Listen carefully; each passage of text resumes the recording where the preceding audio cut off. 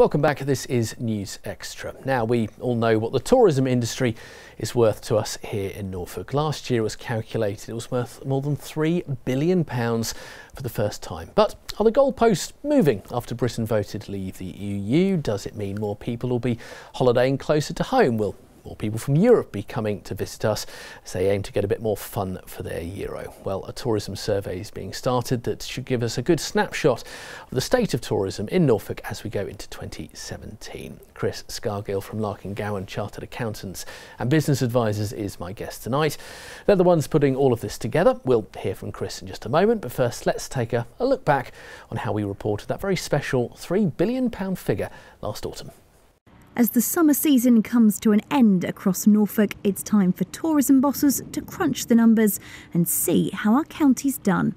Early figures are suggesting it could be a record breaker, but while that's still up in the air, there is time for celebration as it's officially been confirmed last year was the best ever, tipping over the £3 billion mark for the first time.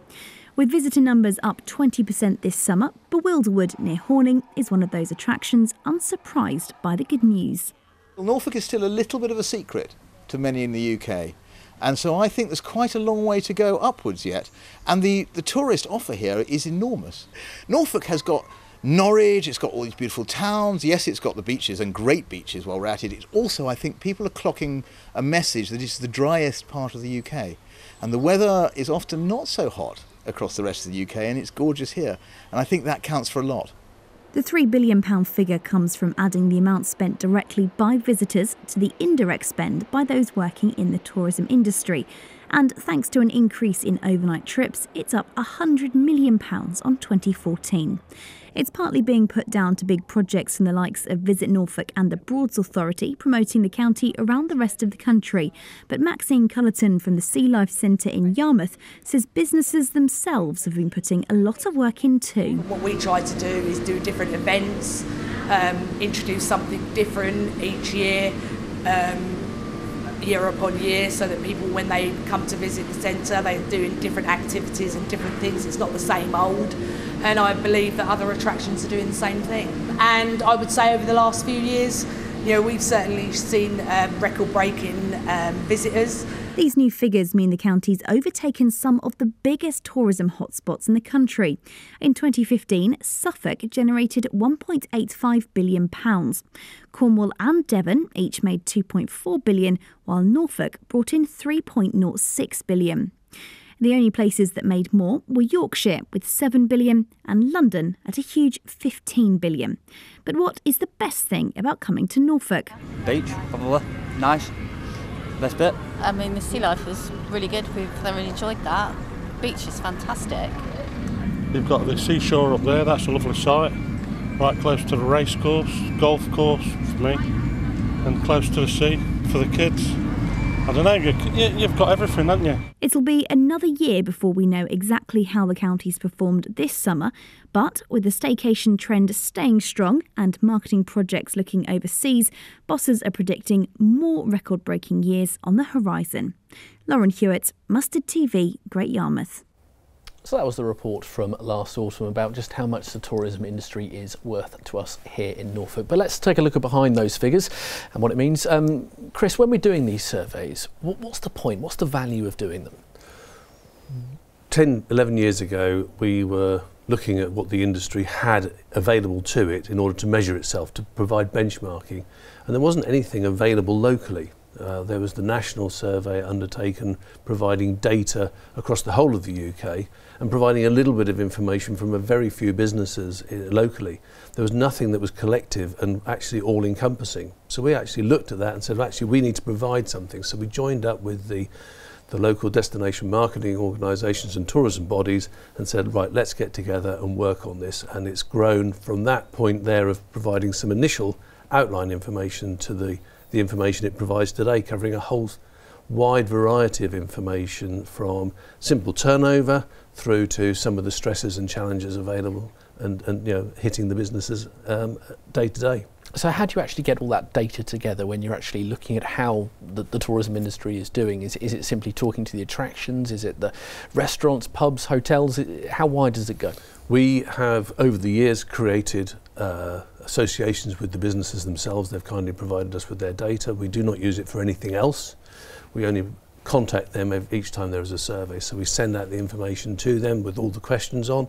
We are supported by Visit Norfolk. We're supported by the destinations, the local destinations. They all contact their members and say, please support this survey as well. So we get a good collective. And we had last year over 350 responses, which is one of the biggest independent surveys of its type around.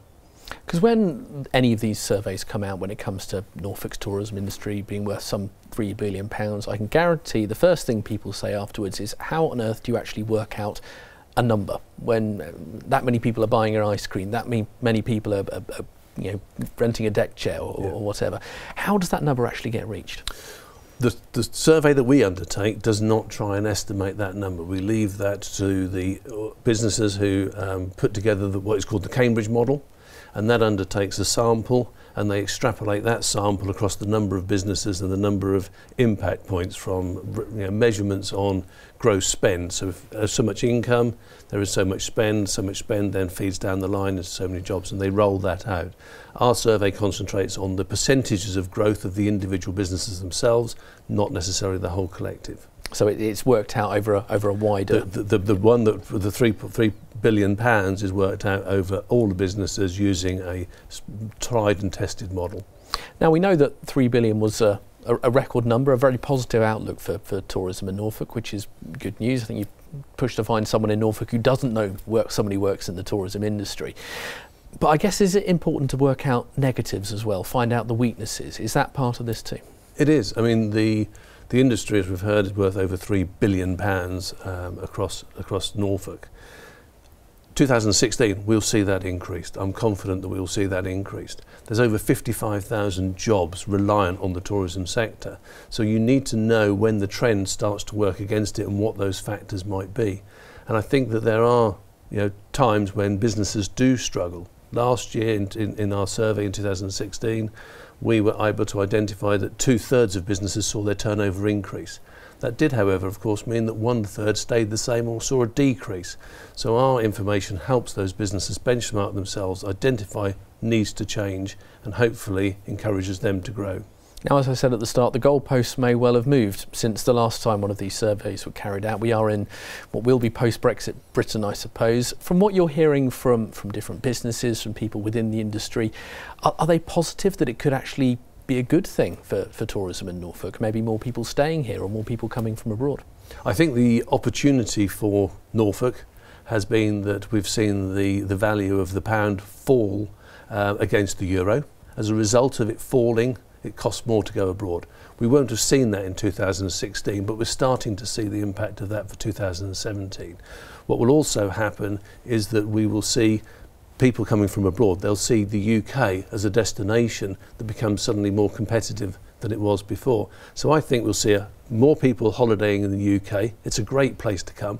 Norfolk, as we know, is unexplored. There's lots of people who haven't found it yet. Once they come again. So I think we will see a greater opportunity. But of course there are going to be challenges. There are going to be some of the workers who we know come from abroad seasonally, may not want to come now. So we're asking in our survey some of the questions that may just start to see a tipping point as to some of the challenges that we may face against the positive news of the potentially higher numbers. And just in 10 seconds, why is it so important that so many businesses do get involved and participate in this? The information that we provide together is collective. Working together, we're stronger together. The information we produce goes out to the decision makers, and that's what makes it important. Knowledge is power. Thank you very much indeed, Chris. That is all the time we have for this evening. As ever, you can always join the conversation on Twitter. We are at Mustard TV. Just use the usual hashtag #NewsExtra. And if you do want to know more about the survey, all the details are on your screen now. But my thanks now for Chris for his time this evening, and to you for watching. Have a very good night.